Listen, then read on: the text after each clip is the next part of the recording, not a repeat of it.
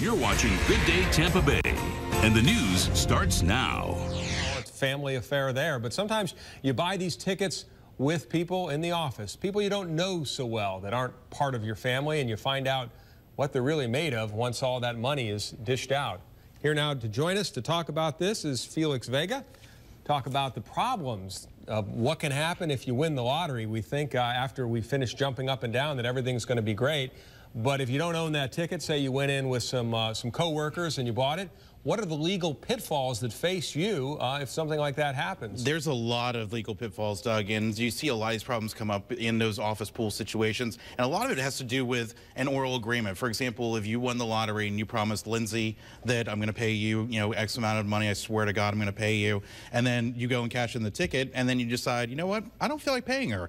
Well, that becomes a problem, and because a lot of people don't know that 70% of those that win the lottery end up losing all their winnings in the end. So big thing, hire an attorney if you can. There's complicated laws, especially with estates and taxes. Make a copy of the ticket if you're in an office pool. If you do win, best idea, form a trust or a partnership. That way someone else is paying out the money to the individuals every single month. And early on, of course, get everything in writing, right? Exactly. Yeah. And how about the idea of should you get the money over time or the one-time payout? The family from Missouri decided we're going to take the one-time payout of $136.5 million. Right. We all should be so fortunate. But is that a better deal than In the long run, there's a lot less hassles with taking the lump sum payment because you take your taxes right off the top, and that's the best way to do it. If you take the individual monthly payments, then you get into complications where you're paying taxes on top of taxes. If the interest, grows at one point but goes down at another point, so it becomes a lot more complicated. What you want to do, take the money,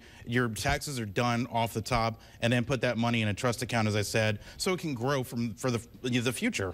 The lottery law industry, I imagine we can make a legal industry out of anything anymore. You're a lawyer, right? Of course, you have BP. When that happened, you had a lot of people trying to offer people advice, and now you have lawyers trying to offer advice. And this is kind of an industry where if you're a lottery winner, I'm a specialist in this area, and I can give you advice.